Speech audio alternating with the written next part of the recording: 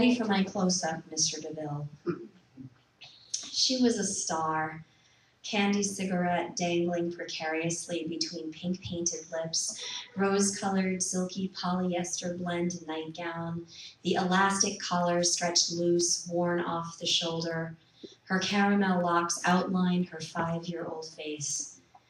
Surrounded by skeins of blue embroidery thread, otherwise known as the paparazzi, and endless rows of admirers, baby dolls, stuffed bears, each possess a title of their own, of course, like the glamorous Duke Theodore of Blackberry Lane, darling, or common house guest Sally Walker, currently unemployed, saved from street life by the only one who is princess, actress, ice skater, gymnast, girl genius.